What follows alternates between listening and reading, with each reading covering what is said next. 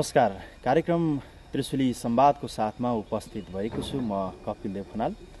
आज हामी नुवाकोट उद्योग वाणिज्य संघका अध्यक्ष तारा बहादुर कार्कीसँग कुराकानी गर्नेछौँ र कुराकानी 5औं नुवाकोट महोत्सव भर्खरै सम्पन्न भएको छ, महोत्सवसँग केन्द्रित रहनेछ। यहाँलाई स्वागत छ कार्यक्रममा। नमस्ते। महोत्सवको हिसाब किताब त आउन बाँकी होला, अरू कुराहरू चाहिँ कस्तो रह्यो, के समीक्षा गर्नुभएको छ? यो 5औं नुवाकोट महोत्सवले यो जिल्लालाई समृद्धि नकोट हाम्रो अठोट भन्ने नारा छ, त्यसलाई नै हामी नारा सम्झेर हामी जिल्लामा उद्योग, पर्यटन, तीर्थदक्ष बाटो, केरुङ नाकालाई स्वच्छ र सुविधा हुने हिसाब किताबले हामी अब लाग्नेछौँ। हुन त अब यो विषयमा बिस्तारै प्रवेश गर्दा पनि हुन्थ्यो। कतिपय यो विधाका कुराहरू अनि अलि ढिला सुस्तीको कुरा तपाईँले उठाउनु भयो। नुवाकोट महोत्सवबाट चाहिँ तपाईँहरू पैसा लिएर पोखरामा घुम्न जानुभयो अरे नि त, रिफ्रेस हुन जानुभयो अरे नि त, हो? त्यो अवश्य नै तपाईँले भनेको कुरो ठिक हो। हामी धेरै लामो समय यो महोत्सव सुरु गरेर समापन गर्ने अवस्थासम्म हामीलाई विभिन्न बावजुदहरू, हामीलाई अप्ठ्यारो सप्ठ्यारो विभिन्न पर्न आयो र हामीले सभ्य र भव्य रूपले हामीले 5औं महोत्सव सम्पन्न गऱ्यौँ। गर्दा गर्दै यो एउटा बिहा गर्दै जाँदाखेरि यो के बनाउने भन्छन् नि, त्यस्तै हामीले पनि एउटा ह्याङ भएको थियो। साथीहरूले एक रात भए पनि हामी घुमौँ जाउँ भन्ने हिसाब किताबले हामी पोखरा सारङकोट एक रात बस्यौँ र हाम्रो 2-3 महिनाको हाम्रो दौडधुप महोत्सवमा विभिन्न कामहरूको ह्याङ र विभिन्न कुराहरू अप्ठ्यारा सप्ठ्यारा चाहिँ सबै त्यहाँ गएर हामीले मेटाएर आएको हौँ। यो ठिक हो। त्यसरी तपाईँहरू रिफ्रेस हुनको लागि पोखरा नै जानुपर्ने कारण के थियो? तपाईँहरूले नुवाकोट महोत्सव गरिराख्नु भएको थियो, नुवाकोटको तमाम सम्भावनाहरूलाई प्रस्तुत गरिराख्नु भएको थियो अथवा गर्न चाहिराख्नु भएको थियो। नुवाकोटमा त्यस्तो ठाउँ थिएन? जस्तै तपाईँहरू चिसापानी जानुभएको भए हुन्थ्यो होला, नुवाकोटको त्यसै गरी चाहिँ कडेनी जानुभएको भए हुन्थ्यो होला, गोल्फु भन्ज्याङ छ होला, अथवा चाहिँ कुटुङसाङ छ, यस्ता थुप्रै ठाउँहरू छ नुवाकोटको। तपाईँहरू त्यस्ता ठाउँमा चाहिँ नगएर अर्को जिल्लामा किन गइदिनु भयो त? त्यतिखेर अब मैले मात्रै भनेर पनि सबै कुरो, अध्यक्षले मात्रै भनेर नै सबै कुरो हुँदो रहेछ। अब हामी भाइ साथीको सल्लाह र सुझाव त्यही आयो। अब आउने दिनमा चाहिँ हामी नकोटमै भ्रमण स्वरूप हामी केरुङ नाका जानेछौँ, गोल्फु भन्ज्याङ जानेछौँ, पाटी भन्ज्याङ जानेछौँ। यी 13मा नकोटको सम्भावनाहरू कहाँ कहाँ छन्, त्यो ठाउँमा कुन उद्योग खोल्दा त्यहाँका जनतालाई राम्रो हुन्छ, कुन व्यवसाय गर्दा राम्रो हुन्छ, अब योभन्दा पछि हामी घुम्नेछौँ। त्यो हामी पोखरा जाँदै गर्दा कुरामा चाहिँ अब हाम्रो भाइ साथी टिमको यही सल्लाह भयो। अब हामीले जानेर भए पनि नजानेर भए पनि हामी फ्रेस हुन ती जाने मन लाग्यो, ती गयो। कति पैसा खर्च गर्नुभयो यो भ्रमणमा? हाम्रो लगभग पैसा त धेरै खर्च भएन, हामीले ठुलो खर्च गरेनौँ। हामी जाने आउने अब गाडी थियो, त्यो खर्च पनि अब हामीले यहाँबाट खर्च गर्ने भनेर हामीले सोच राखेको छैनौँ। हामी अब आफू खर्च गर्ने अथवा सङ्घबाट खर्च गर्ने, अब के गर्ने भन्ने हामीले सोच गर्दैछौँ। अब हाम्रो भाइ साथी र यो टिमको निर्णयले सङ्घबाटै खर्च गरौँ त भने पनि हाम्रो सङ्घबाटै खर्च हुन पनि सक्छ, होइन अब हामी जति जान गयौँ हामी व्यक्तिगत नैबाट खर्च गरौँ भने पनि त्यो हुन पनि सक्छ। हुन त तपाईँ अलि बढी अपजस लिन पर्ने मान्छे हुनुभएर हो कि अघिल्लो पालिको महोत्सवमा तपाईँहरूले पोसाक हाल्नु भएको विषयमा धेरै विवाद आयो। यतिखेर महोत्सव सकिसकेपछि त्यही महोत्सवको 65 रुपियाँ प्रति व्यक्ति तिरेको पैसाले तपाईँहरू चाहिँ रमाइलो गर्न जानुभयो भनेर आयो। भन्नेले वास्तवमा त्यो कुरा भनेका हुन्। राम्रो काम गर्ने मान्छेलाई राम्रो भन्ने परम्परा अलिक कमै रहेछ। त्यस कारणले अब म लगायत हाम्रो टिम हामी राम्रो पारदर्शी ढङ्गले हामी काम गर्छौँ भनेर हामी अगाडि बढेको मान्छेलाई नारा बाँधी अब गाली गर्ने विभिन्न चाहिने खिल्ली उडाउने क्रमहरू भएकै हो। तर त्यो खिल्ली उडाउँदामा नुवाकोट उद्योग वाणिज्य सङ्घ को टिम म अध्यक्ष छु।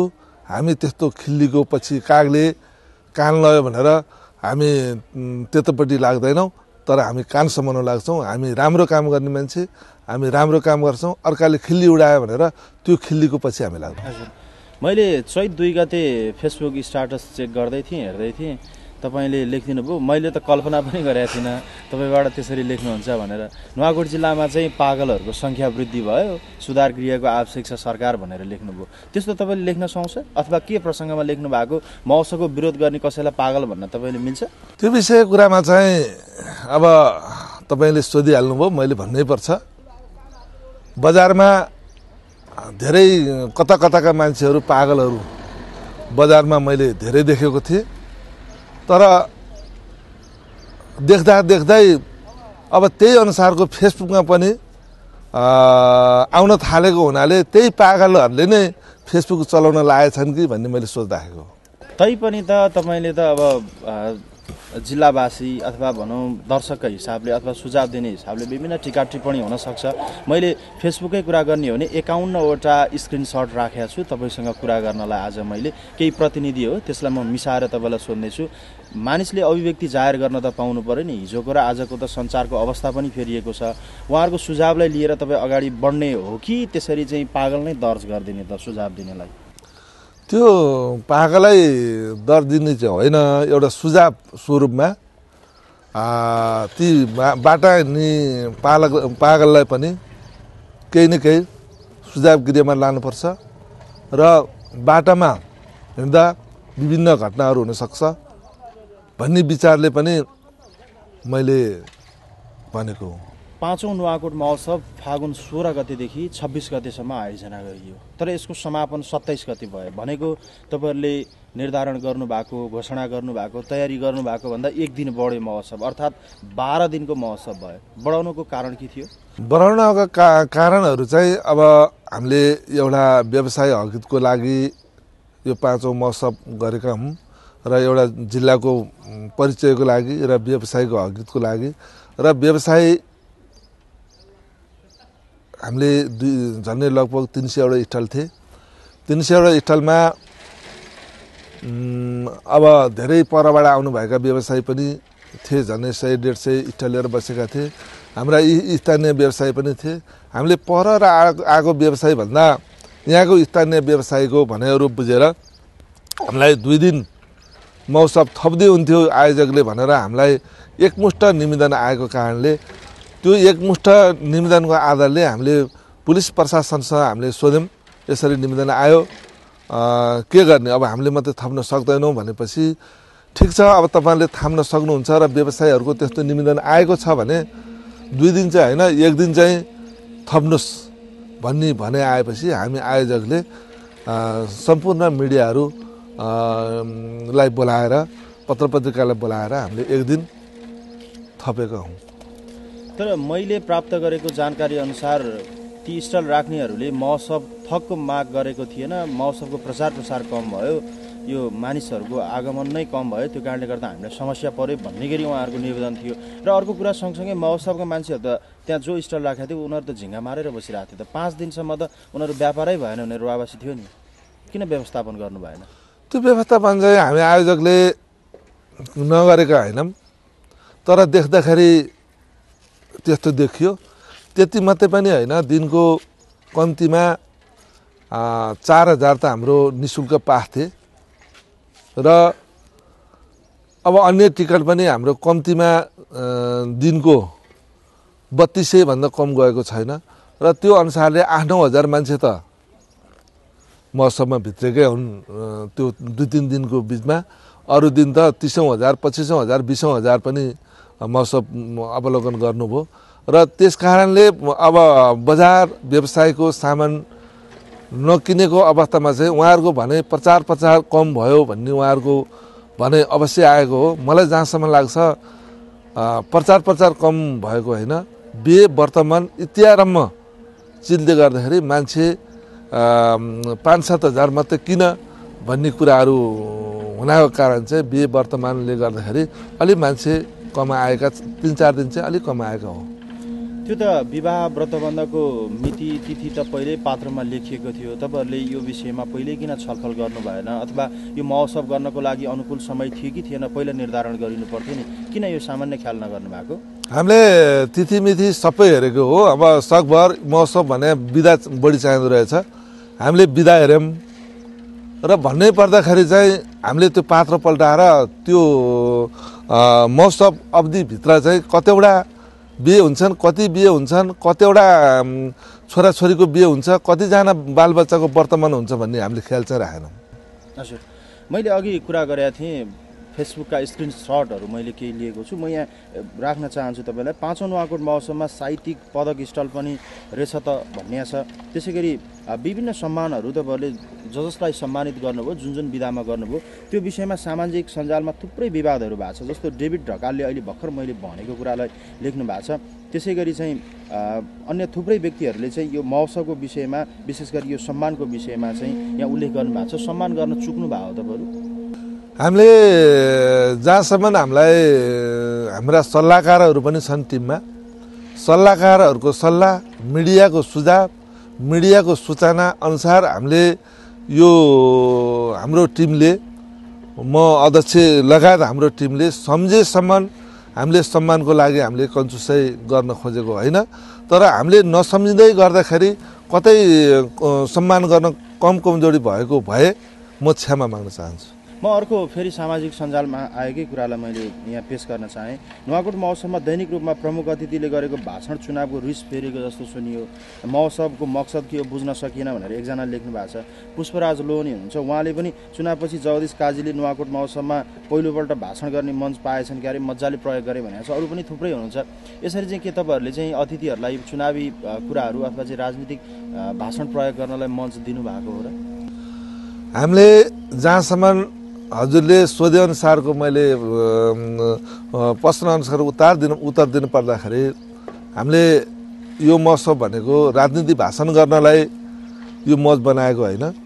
हामीले समृद्धि नुवाकोट हाम्रो अठोट र नुवाकोटको विषयमा, नुवाकोटको व्यवसायको विषयमा, नुवाकोटमा उद्योग सञ्चालनको विषयमा, पर्यटन भित्रणको विषयमा, यो त्रिदेशीय देशको बाटोको विषयमा हामीले यो महोत्सव गरेका हौँ। र अब हामीले राजनीति दललाई बाइपास गरेर हामी व्यवसायले मात्रै अगाडि बढ्न नसकेको कारणले हामी राजनीति दललाई हामीले निम्तारण गरे हो। कतिपय साथीलाई हामीले मञ्चमा आसन ग्रहण गर्न नि सकेनौँ र कतिपय राजनीतिक दलका साथीहरू आउनुभयो र उहाँहरूलाई एउटा हामीले दिनको एकजना प्रमुख अतिथि चिफ गेस्ट हामीले राखेका थियौँ। उहाँले बोल्ने विषयको कुरामा हामीले पहिला तपाईँहरू यो बोलिदिनुहोस् है भनेर हामीले भन्न सकेनौँ र हामीले भन्न पनि नमिल्ने रहेछ। त्यस कारणले उहाँहरू मञ्चमा पुगेपछि, उहाँहरूले माया पाएपछि आफ्नो आत्माले के भन्न इच्छा लाग्यो त्यो उहाँहरूले भन्नुभयो। अब त्यसमा अब हामीले खण्डन गर्न पनि सकेनौँ, ताली ठोक्न पनि सकेनौँ। म यस्तै अर्को एक दुईवटा जिज्ञासाहरू तपाईँलाई राख्न चाहन्छु। नुवाकोट महोत्सव भ्रमणको लागि आएका व्यक्तिहरू जो अतिथि हुन पनि सुहाउँदो खालका व्यक्ति थिए, जस्तो मैले बेलकोटगढी नगरपालिकाको पशुपति लोहनी हुनुहुन्छ, मैले यहाँ स्क्रिनसट पनि राखेको छु, म देखाउँछु। उहाँ भ्रमण गर्न टिकट काटेर आउनुभयो, जानुभयो। बेलकोटगढी नगरपालिका वडा अध्यक्ष हुनुहुन्छ, त्यहाँको प्रवक्ता हुनुहुन्छ र उहाँले नै महोत्सवको विषयमा चाहिँ त्यति सकारात्मक टिप्पणी गर्नु भएन। त्यसै गरी विष्णुप्रसाद सापकोटा हुनुहुन्छ, उहाँ चाहिँ राप्रपाको जिल्ला अध्यक्ष हुनुहुन्छ। उहाँले आफूलाई चाहिँ अतिथि बोलाएर पनि मञ्चमा लगिएन भनेर यो तपाईँहरूले पठाउनु भएको निमन्त्रणा कार्ड पनि हालिराख्नु भएको छ। त्यसै गरी नेपाल बार एसोसिएसन नुवाकोट छ, जसलाई निमन्त्रणा पनि पुगेन अरे, त्यसपछि उहाँहरू पनि आउन सक्नु भएन अरे भन्ने चाहिँ यो प्रतिनिधि कुराहरू रहे, मैले यो सेभ गरेर राखेका। यस्तो कुराहरू जो सामान्य कुराहरू थिए, यस्तोमा किन चुक्नुभयो तपाईँहरू? त्यसमा वास्तवमा भन्नै पर्दाखेरि हामीले दलका नेताहरूलाई हामीले निम्तारण कार्ड पठाएकै हो र हामीले वडाध्यक्षको विषयमा चाहिँ भन्नै पर्दा वडाध्यक्ष चाहिँ हामीले विदुर नगरपालिकाको वडाध्यक्षज्यूलाई मात्रै हामीले निमन्त्रणा कार्ड पठाएको थियौँ र अरू बेलकोटगढी मेयर उपमेयरलाई थियो। हामीले वडाध्यक्षलाई हामीले निमन्त्रणा कार्ड पठाएको थिएन।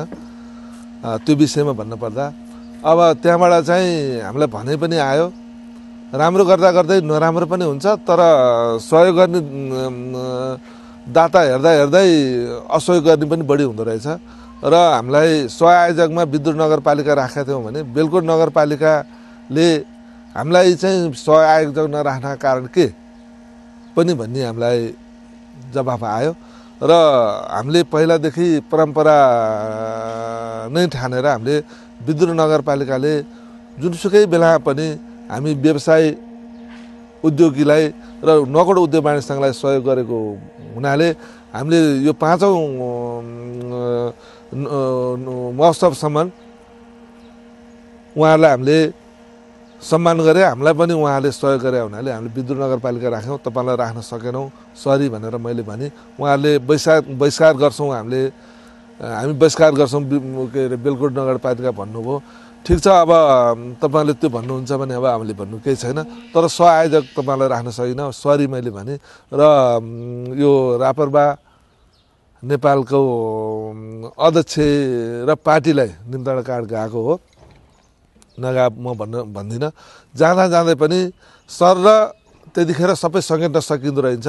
कतिपय पाहुना अतिथिज्यूहरू भुर्र मजमा जानुभयो र उहाँ हच्केर ब्याग बस्नुभयो। त्यो ब्याग बस्दाको अवस्थामा हामीले पछि थाहा पायौँ। त्यतिखेर चाहिँ उहाँ तल हुनुहुन्छ भन्ने कुरा हामीले नजर लाउन सकेनौँ, हामीले देख्न पनि सकेनौँ र उहाँलाई आसन ग्रहण गर्न नसकेकै हो, उहाँलाई नबोलाएकै हो। त्यो अब हामी आयोजककै कमजोरी हो, म होइन भन्न चाहन्न। र बार एसोसिएसनलाई चाहिँ त्यो सचिवालयले सम्पूर्ण सरकारी कार्यालय, एनजिओ आइएनजिओ सम्पूर्णलाई चिठी बनाउनुपर्छ भनेर म एउटा अध्यक्षको हैसियतले भनेको। त्यहाँ चिठी नपुग्नु चाहिँ सचिवालयको अलिकति कमजोर हो। कार्यक्रम त्रिशुली संवादमा पालो भएको छ विश्रामको। हामी नुवाकोट उद्योग वाणिज्य सङ्घका अध्यक्ष ताराबहादुर कार्कीसँग 5औं नुवाकोट महोत्सव जो भर्खरै बितेको छ यो विषयमा कुराकानी गरिरहेका छौँ। हामी केही बेर पछि आउनेछौँ।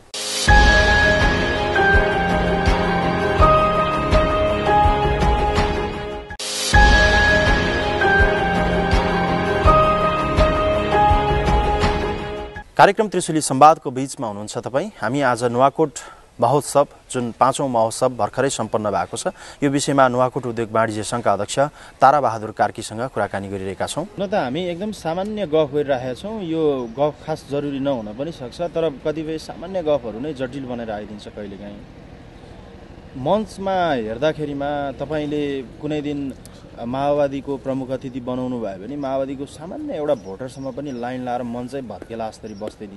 काङ्ग्रेसको बनाउनु भयो भोलिपल्ट भने त्यही अवस्था हुने, एमालेको बनाउनु भयो त्यही हुने। यसरी चाहिँ तपाईँहरूले अतिथि पनि छनौट गर्न नसक्ने अथवा चाहिँ एक दिन हेर्दाखेरिमा एउटा कलरको राजनीति देखिने, भोलिपल्ट अर्को देखिने, यस्तो साह्रै व्यथिति थियो। यसलाई तपाईँहरूले किन सुधार पनि गर्न सक्नु भएन कि यतापट्टि ध्यानै दिन सक्नु भएन कि? र यो सँगसँगै मैले जोडेर भन्न चाहिँ के रहेको छु भने प्रमुख अतिथि पनि किन बेलामा टुङ्गिन नसक्नु भएको? यो विषय कुरामा चाहिँ हामी महिनौँ दिन अगाडि मेरो इच्छा हो, इच्छा पुरा गर्नको लागि र यो जिल्लाको लागि प्रधानमन्त्री नै ल्याउने भन्ने अठोट गरे हो। प्रधानमन्त्री नहुँदैको अवस्थामा पक्का केपी शर्मा ओली प्रधानमन्त्री हुनुहुन्छ भन्ने हिसाब किताबले हामीले चिठी लगाएर टक्रायौँ। चिठी टक्राइसकेपछि म आउँछु, नकोट आउने मलाई इच्छा छ, म नकोट आउँछु भन्नुभयो। मैले पनि सानोतिनो कुरा राखेँ, तपाईँ कुनै हालतले आउनुपर्छ भने उहाँले मलाई एकचोटि राष्ट्रिय सभा हालमा मलाई सम्मान गर्नुभएको थियो। तपाईँको सम्मान मलाई फापेको छ र त्यो फापेको साथसाथै तपाईँलाई नकोट मैले स्वागत गर्न, मेरो कार्यक्रममा स्वागत गर्न पाउनुपर्छ भनेपछि म कुनै हालतले आउँछु भन्नुभयो। आउँछु भन्दै गएपछि साथीहरू जानुभएको थियो। यो नभनौँ, हाम्रो पार्टी अध्यक्ष मान्ने प्रतिनिधि सभाका सदस्य नारायण प्रसाद खतिवडाज्यू पनि जानुभएको थियो। अन्य लगायत साथीहरू हामी 8-10 जना गएको थियौँ। फोटो त मजाले खिचेर हाल्नु पनि फेसबुकमा खुब प्रचार गर्नुभयो होइन? पछि त होइन, फेसबुकमा त अब तपाईँको हुनेवाला प्रधानमन्त्री कहाँ पुगेपछि फोटो त नखिच्ने कुरै भएन। अथवा फेसबुकमा हालिहाल्नु पर्दैन होइन, अब अहिलेको फेसबुक र जमाना त्यस्तो रहेछ। यो नभएको कुरो त मान्छेले लेखेर हाल्छ भने हामी त गएको त्यहाँ गएर फोटो खिचेर नहाल्ने भन्ने कुरो त त्यो प्रमुख अतिथि त बन्नु भएन नि तपाईँले? प्रमुख अतिथि उहाँले म आउँछु भनिसकेपछि अब हामी त विकल्प अर्को भएन, उहाँ नै हो प्रमुख अतिथि भनेर हामी निर्धक्कमा बस्यौँ। हुँदै जाँदाखेरि हामीलाई 15 गते 12 बजे, 16 गते उद्घाटन 11 बजे, 15 गते 12 बजे भएपछि प्रधानमन्त्रीज्यू विभिन्न स्वास्थ्यको कारणले अब उहाँ डाक्टरको उसमा चाहिँ जाँच्ने क्रममा चाहिँ हुनुहुन्छ र उहाँ आउन सक्ने अवस्था भएन भन्ने कुरो हामीलाई झन्डै 11 घन्टा अघि खबर आयो। 11 घन्टा अघि खबर आएपछि अनि लगायत त्यहाँ जाने साथीहरू हामी फेरि छलफल कुरा गऱ्यौँ।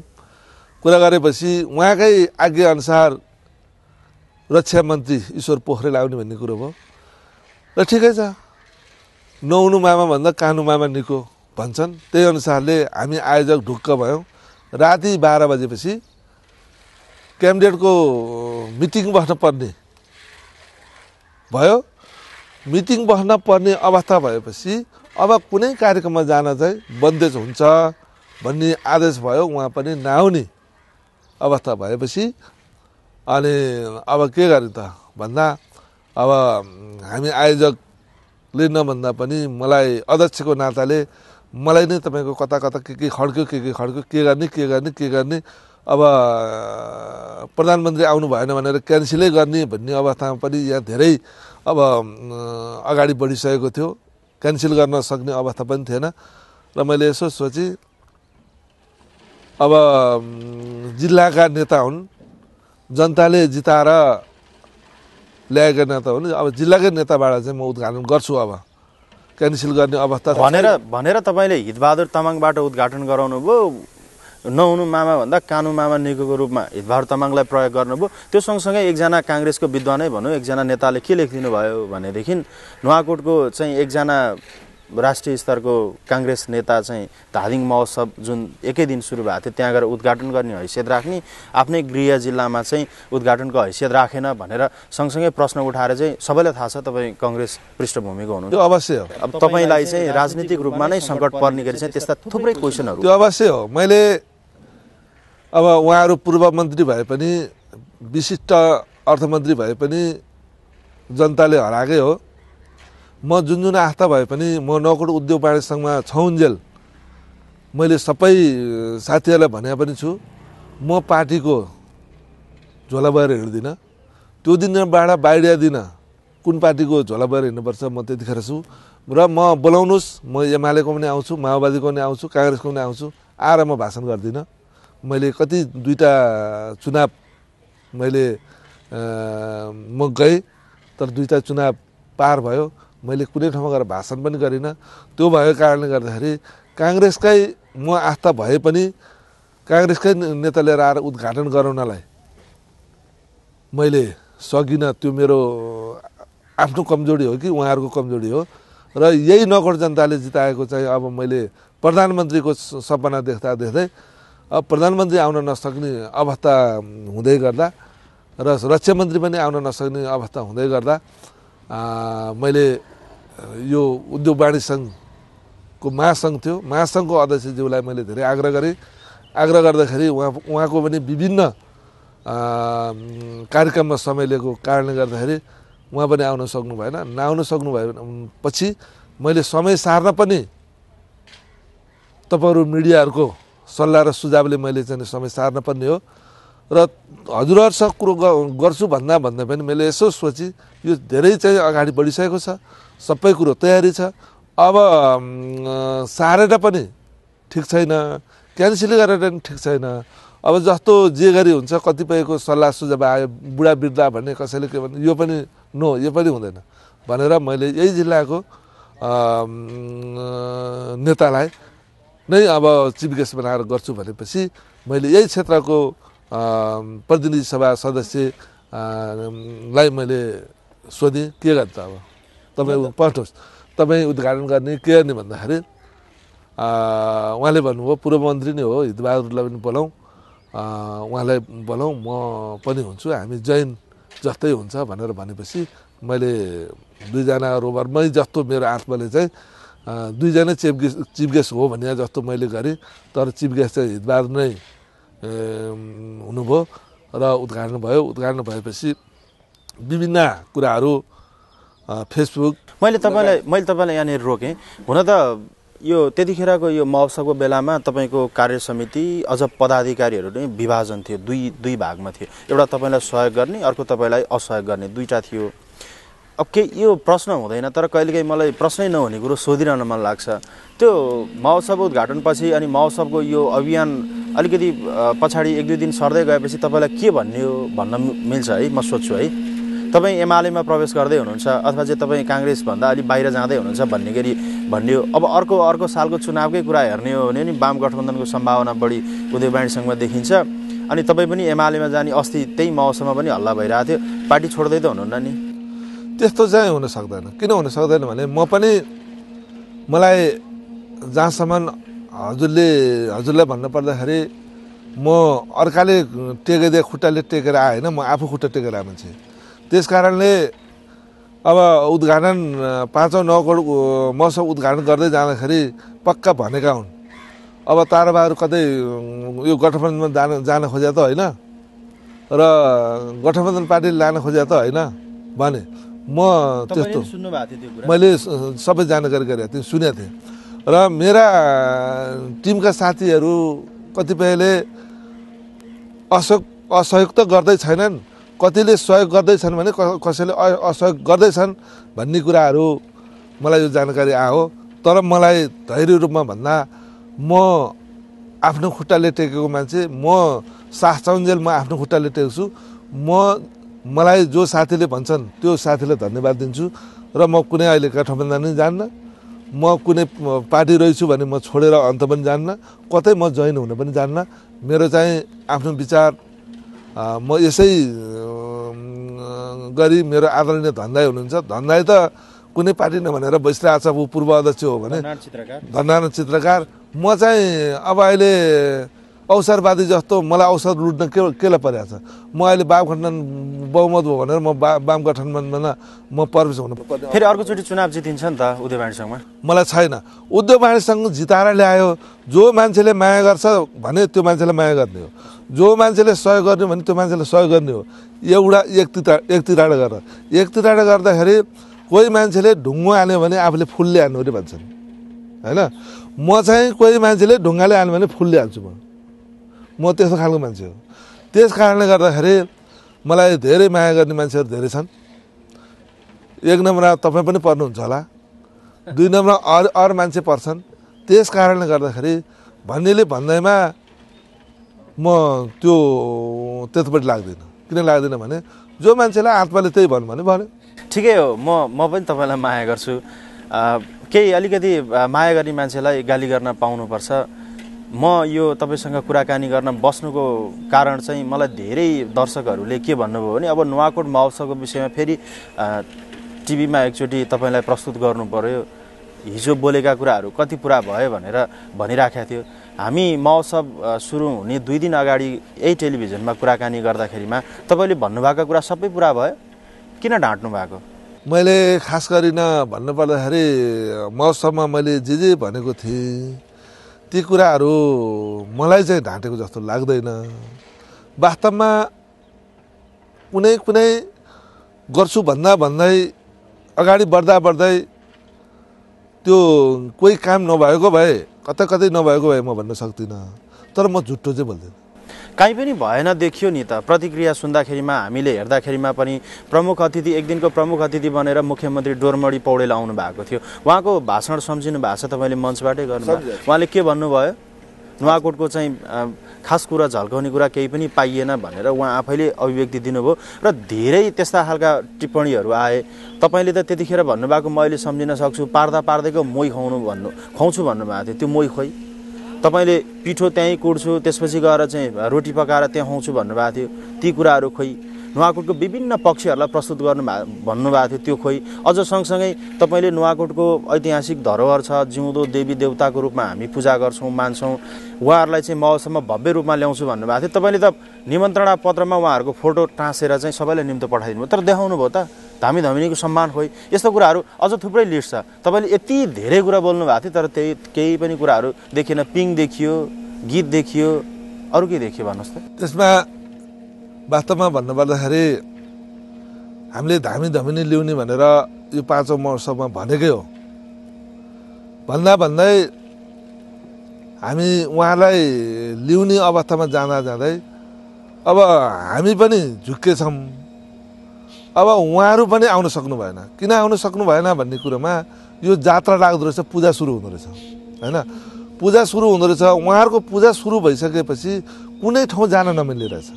त्यो कारणले गर्दाखेरि हामीले एकदम 100मा 100 ल्याउन खोजे हो र उहाँहरू पूजा सुरु भइसकेपछि यहाँ आउन सक्नु भएन र हामीले भन्दै जाँदा त्यो बोलेको कुरो नपुगे जस्तो त्यहाँनिर देखियो। त्यो एकदम हो। अनि तयारी नगरिकन किन बोल्दिनु भएको त फ्याट? सकिँदै उहाँहरूसँग सल्लाह गर्नु भए भए अनि भन्नु भए भए हुन्थ्यो नि। भन्नलाई चाहिँ स्याट भनिदिने अनि पछि भएन भनेर यो भयो त भन्न मिलेन नि। तपाईँ जति जिम्मेवार महोत्सव, नुवाकोटको महोत्सव सिँगै जिल्लाको महोत्सव हो, त्यो त कमजोरी रह्यो नि तपाईँको। यो त धामी धमिनीको पक्षमा मात्र रह्यो। म पानीको कुरा तपाईँलाई सोधौँ। पहिला म यो कुरा अलिकति म विश्वास दिलाउन चाहन्छु। यो धामी धमिनी भनेको कुरो चाहिँ हामीले जात्रा धेरै हेऱ्यौँ, धेरै वर्ष अगाडिदेखि हेर्दै आयौँ। तर यो दिनबाट जात्रा लाग्छ भन्ने कुरो चाहिँ न उहाँहरूलाई हामीले भन्यौँ, न उहाँहरूले हामीलाई भनिदिनु भयो, न हामीले गएर उहाँहरूलाई कुन दिनबाट जात्रा लाग्छ भनेर सोध्यौँ। दुइटै कुरो तपाईँहरूलाई हामी यो 5औं महोत्सवमा हामीले लानुपर्छ, हामी लान्छौँ, हामी लिन आउँछौँ। तपाईँहरूको समय कहिले र समय दिनुहोस् भन्दाखेरि उहाँले हामीलाई समय दिनु भएन। समय नदिएको कारणले गर्दाखेरि हामीले यो दिन आउनुहुन्छ भनेर हामीले भन्न सकेनौँ। अनि हामीले ल्याउने भन्दा भन्दै उद्घाटन भोलिपल्ट हामीले उहाँलाई ल्याउने जमर्को गऱ्यौँ। उहाँहरू काठमाडौँ जानुभएको रहेछ। ल काठमाडौँबाट आएपछि अब हामी आउँछौँ भनेर धामी धमिनीलाई भेट्नुभन्दा नि उहाँको छोरो राजेन्द्रलाई हामीले पटक पटक हामीले सम्पर्क गरिरह्यौँ। त्यो सम्पर्क नै हामीले ठुलो विश्वासको कुरो हामीले त्यो मान्यौँ। त्यो मान्दाखेरि अनि काठमाडौँबाट आएपछि अनि उहाँहरूले भन्नुभयो हामी काठमाडौँबाट पूजा सुरु भइसक्यो, त्यस कारणले हामी त्यहाँ जान सक्दैनौँ भन्दाखेरि अब हामीलाई पक्का मिडिया सूचना पत्र पत्रिकाले नै अब हामीलाई सोध्छन् के भन्ने भने जस्तो हामीलाई लाग्यो हो। आज तपाईँले सोध्नुभयो, धन्यवाद। मैले अघि पानीको कुरा गर्दै थिएँ। तपाईँ बाहिर बजारमा पानी, एक बोतल पानी किनेर कति पैसामा किनेर खानुहुन्छ? 1 लिटरको अथवा चाहिँ 800-900 ml को? 20 रुपियाँ। अनि महोत्सवमा 50 रुपियाँ किन तिर्नुपर्ने? यो धेरै जिल्लाहरूमा महोत्सव लागिरहन्छ। त्यो पानी ब्रान्ड भने होइन। ब्रान्ड भनेपछि मैले एउटा भिरकुटी मण्डपमा गएर किन्ने र एउटा चाहिँ तपाईँको दरबार मर्गा गएर किन्ने हजुरको कोड जस्तै भनौँ न। अब त्यहाँ 3000 नै पाउन सक्छ भने दरबार मर्गा 8000 पर्छ क्या। त्यो कारणले ब्रान्ड भनेपछि अब यो नगौर जिल्लै ब्रान्ड बनाउन खोजे हो। ठिकै छ, ब्रान्ड भनेपछि ब्रान्डै राखौँ नि त भन्ने हामीले सोच राखेको हो। ब्रान्ड राख्ने भन्दाखेरि अब त्यो पानी त डबल भन्दा पनि बढी महँगो हुँदो रहेछ। तपाईँले भनेको कुरो एकदम जायज हो। त्यसमा त जस्तो त्यही ब्रान्डको मूल्य 50 रुपियाँ पर्ने बाहिर पनि 50 परेर त्यहाँ परे पो त्यसलाई मान्ने त। बाहिर चाहिँ 35 रुपियाँ 40 रुपियाँ अथवा 25-30 रुपियाँ यसरी चाहिँ 40 भन्दा मासतिर त त्यो पानीको त छैन जहाँ लिए पनि। अब त्यहाँ चाहिँ 10 रुपियाँ बढी किन अथवा 25 लिए 25 किन बढी? मैले पनि बुझेँ। त्यो बोतलमा रेखा हुँदो रहेछ 50, बाहिर बेच्दो रहेछन् 40, त्यो कम्पनीले बेच्दो रहेछ 32 होइन। 32 को पानी अझ होटललाई 24 रुपियाँ झारिदिन्छ। एकछिन 32 को पानी 40 मा 32 मा लिएर 40 मा बेच्दो रहेछ। त्यो होटेलले चाहिँ 40 त्यो 32 को पानी लिएर र होटेल अब होला उनीहरूलाई अब त्यहाँ नाफे गर्नुपर्ने होला। त्यो बोतलमा जतिमा लेख्यो त्यतिमा उनीहरूले बेच्दो रहेछ। त्यो भएपछि हामीले 3-4 दिनपछि हामीले थाहा पायौँ। हामी आयोजकले थाहा पाएपछि अरू खाने मान्छे किनेर खान सक्ने मान्छेलाई औडा पर्नुभन्दा पनि हामी आयोजकलाई पक्का औडा परेको। त्यस कारणले यो हुनु भएन।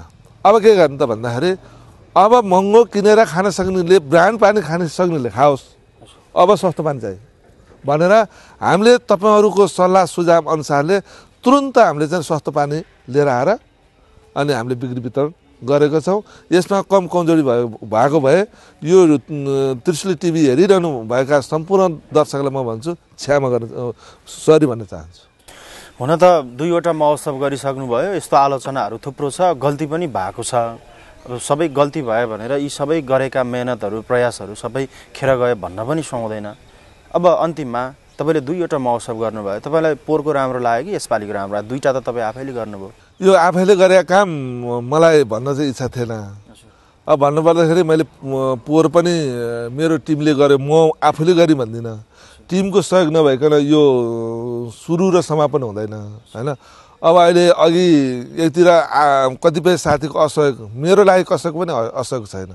यो 5औं महोत्सव, 4औं महोत्सव, 5औं महोत्सव मैले अध्यक्षको हैसियतले म मूल समितिको आयोजकको संयोजक भई मेरो टिम सम्पूर्णले सहयोग गर्नुभयो र 2टा यो महोत्सव जहाँसम्म लाग्छ त्यो एउटा जिल्लामा अमूल्य चिजहरू यो हामीले बाख्रा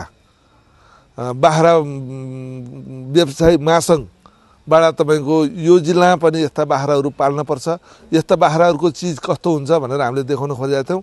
तर हाम्रो मुख्यमन्त्री आउने पहिला भयो, त्यो चिज आयो पछि। त्यसले गर्दाखेरि यो मौसममा यहाँको उत्पादनहरू, कृषि उत्पादनहरू कम भयो उहाँले भन्नुभयो, एकदम हो। र यो अहिले अफ सिजनको कारणले गर्दाखेरि यो फागुन महिना भने विभिन्न यहाँको चिज उत्पादन चिजहरू अफ सिजन हुँदो रहेछ। यो चाहिँ महोत्सव गरेपछि थाहा पाउनु भयो तपाईँ? अहिले नत्र थाहा थिएन पहिला तपाईँ? मलाई यो फागुन यो हुन्छ भने थाहा थिएन। अझ बुझ्न धेरै बाँकी छ। कमसेकम हामीले 60% जति यो महोत्सवको विषयमा बुझाएको छौँ, अझ 40% बुझ्नु बाँकी छ। अझै बुझ्नुपर्छ। तपाईँहरू जस्तो एउटा विज्ञ मान्छे राखेर अझ हामीले बुझ्नु बाँकी छ। यो कुरो नि म भन्न चाहन्छु। र अब अहिले अफ सिजन भएको कारणले कृषिले अलिकति उत्पादन भएको चिजहरू चाहिँ अलि पुराना जस्ता, अलि नदेखिने जस्ता देख्यो के, ल्याउन त ल्याउनु भयो हैन। अब हामीले निःशुल्क हामीले चाहिँ 15वटा स्टल दिएका थियौँ कृषि लघु घरेलुलाई। तर घरेलु लघु उद्यमीले लघुले चाहिँ आफूले उत्पादन गरेको चिजहरू उहाँले ल्याउनु भएको थियो, घरेलुले ल्याएको थियो, कृषिले ल्याएको थियो। देख्दाखेरि झरक्क चाहिँ तपाईँको यति ठुला घरी, यत्र कोसा केरा, तपाईँको विभिन्न चाहिँ या थुङ्गा काउली हुनुपर्नेमा अहिले अफ सिजन भएको कारणले देखिएन। र मुख्यमन्त्रीज्यूले चाहिँ उहाँ हेटुँडा बढी फालफुल पनि हुन्छ र त्यो भएको कारणले नकोटा चाहिँ अलिक कम भयो, उत्पादन कम रहेछ भनेर उहाँले भन्नुभयो। त्यो जुन नौलो कृषिमा चाहिँ तपाईँको उहाँको ले नदेखेको ठुला चाहिँ 3 लाख 4 लाख खसी बोका बाख्रा आउँथे, त्यो ढिलो भएको कारणले उहाँले भन्नुभएको कुरो पनि ठिकै हो। साँच्चै यसपालि तपाईँहरूले उत्कृष्ट स्टल पनि छान्नुभयो, पुरस्कृत गर्नु? छान्यौँ। को भयो साँच्चै उत्कृष्ट स्टल? हामीले घरेलुबाट छान्यौँ। के चाहिँ स्टल थियो? खुकुरीको भयो? अहिले जुत्ता कपडा भएन। नगरमा त्यो ढिकुरेको के नाम भन्छ, खुकुरीकै भयो, खुकुरी भयो। अनि माथि एउटा चाहिने हजुरको देउरालीको। र अब आउने दिनमा पनि यसै गरी महोत्सव हुँदै गयो भने सुधार्नुपर्ने कुराहरू र सुध्रिनुपर्ने कुराहरू म उद्योग वाणिज्य सङ्घमा रहिरहेँ भने पनि र रहेन भने पनि सुध्रिन पनि अझै बाँकी छ, सुधार्न पनि अझै बाँकी छ। अब म एउटा नुवाकोटको नागरिकको हिसाबले पनि र मैले सुरुवातदेखिको 2063 सालदेखिको महोत्सव हेर्ने अवसर पनि पाएँ, सुरुदेखि म जोडिन पनि पाएको छु। यो सबै भोगाएको हिसाबले हेर्दा म त उमेरका हिसाबले त म तल नै छु, तपाईँहरूले झन् धेरै मेहनत गर्नु भएको छ। त्यहाँ मेरो व्यक्तिगत रूपमा नि सुझाव दिँदा यस्तो महोत्सव चाहिँ अब नगरिदिनु है। त्यस्तो त नहोला। तपाईँले भनेको सबै कुरो चाहिँ म ओके भन्दिनँ। गर्न त गर्नुहोस्, अलिक कमजोरी भएकोलाई सुधार्नुहोस् भनेर भन्नुहोस् न हजुर। त्यस्तो पो हुन्छ नि त, सुधारेर ल्याउनुहोस् भन्नु मैले भनिसकेँ। अब तपाईँ भन्नुहोस् त के सुधार्नु? केही सुधार्न पनि बाँकी छ, केही सुध्रिन पनि बाँकी छ। अब भोलि सुध्रिँदै आएपछि हजुर त मिडियामा हुनुहुन्छ, हजुरलाई थाहा नभएको कुरो अरू करिबन नगरवासीलाई थाहा हुँदैन। यो मिडिया भनेर त देशको चौथो अङ्ग, तपाईँलाई जम्मै कुरो थाहा हुन्छ हैन।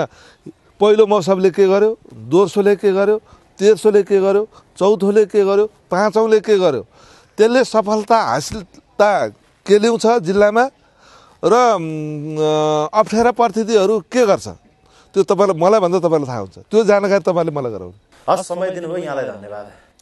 हस् त, तपाईँलाई नै धन्यवाद। यो त्रिशुली टिभीलाई पनि मेरो हृदयदेखि नै धन्यवाद। मलाई बेला बेलामा बोलाएर मलाई इन्टरभ्यू दिन पाउनुमा मेरो पनि सौभाग्य हो। यो त्रिशुली टिभीलाई जहिले पनि मेरो सल्लाह सुझाव म लिनेछु, दिने पनि छु र जहिले पनि म मान्नेछु। हस्त नमस्कार नगरवासी, मेरो बुबा मुमा, दाजुभाइ, दिदीबहिनी सम्पूर्णलाई यो त्रिशुली टिभी हेरिरहनुहुन्छ, हेर्नुहोस् र मैले भनेको कुरालाई राम्रो भए राम्रो भनिदिनुहोस्, नराम्रो भए मलाई सुझाव दिनु होला। हस्त नमस्कार। कार्यक्रम त्रिशुली संवादको आजको समय सकिएको छ। आज हामीले नुवाकोट उद्योग वाणिज्य सङ्घका अध्यक्ष ताराबहादुर कार्कीसँग 5औं नुवाकोट महोत्सव जो भर्खरै सम्पन्न भएको छ यो सन्दर्भमा रहेर कुराकानी गऱ्यौँ। अर्को कार्यक्रममा अर्का अतिथिको साथमा उपस्थित हुनेछु। म कपिलदेव खनाल बिदा भएँ। नमस्कार।